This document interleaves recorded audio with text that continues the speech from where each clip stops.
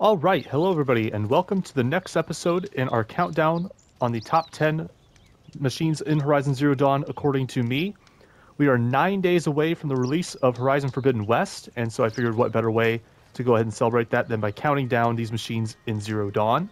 So today is number 9, and number 9 is the Snapmaw.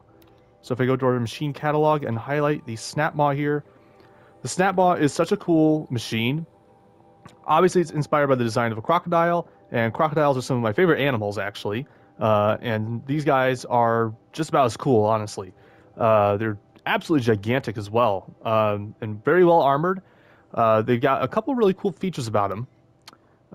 Namely, they've got a freeze sack here where they launch lobs of freeze at you, and then they've also got blaze canisters in the back, which you can use those to blow them up. So there's actually a couple different strategies you can use to go ahead and take these guys out. I prefer aiming for the freeze sacks myself. The unlocks for overriding these guys are at Cauldron Row, which is located in the south of the Gatelands, just off from the Copper Deeps. So if we go to our map here, that would be right here. So south of the Gatelands, which is up here, just off from the Copper Deeps, right there, Cauldron Row. If you notice, its strength is freeze, its weakness is fire, so it does have a weakness to fire. So fire arrows work pretty well against it. However, I personally like to go ahead and just damage the freeze sacks on its throat to freeze it, and that will actually completely freeze it. And I personally do it using blast slings. It's one of the few times where I really use the blast slings a lot. And so I'm going to go ahead and show you actually how I go ahead and do that, and well, we'll be right there. All right, so if I go to our map here, we are just outside Meridian. There's actually a Snapmaw site right here, just to the east of the city. And we're going to go ahead and use that for our demonstration. So we're going to go right over here. I'm going to slide right into the bushes here. All right, we should have 2 Snapmaws in here. That is correct. I'm just going to make sure all my weapons are ammoed up the way I want. So I'm going to go ahead and make sure I have 2 of my my precision arrows there that are the highest damage arrows in the game. They are sort of my plan C.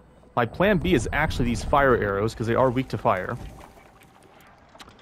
But my primary is the blast bomb from the blast sling. I'm going to be using these like crazy. I'm going to go ahead and get the high ground advantage here. And let's just go ahead and start blasting. Well, that didn't work. That third one did not work at all.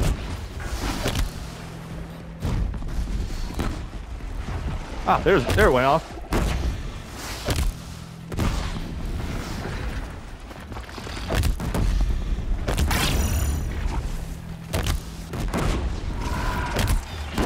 There we go, now it's frozen. That means it's going to take double damage. Oh, hello. Oh, hi. That did not go as planned at all. There we go.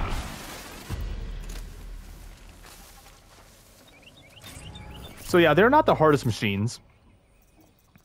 Let's see, machine scavenger box, those sell for a decent amount. You can sometimes get coils off these guys, which is nice. Coils and weaves. For instance, nope, that's Snapmaw lens. Ah, well. Not today, but you can sometimes get, the uncommon coils and weaves. I think you can sometimes even get rare ones, the blue ones. Though they are, presumably, not quite as common. You definitely can't get any of the purple weeds off them. As you can see there, they're fairly easy machines to take out. Definitely a lot easier than the Stormbird. And I did that very sloppily. That first machine, I never even got to blow up its chill water sack. And the second one managed to actually hit me, which normally I can avoid getting hit by these guys. So I did that very sloppily, and yet it still came out as clean as it did. So that tells you just how weak they are. But they're still a really awesome machine, and I love them a lot. So that's actually it for today, and I will go ahead and see you in the next video.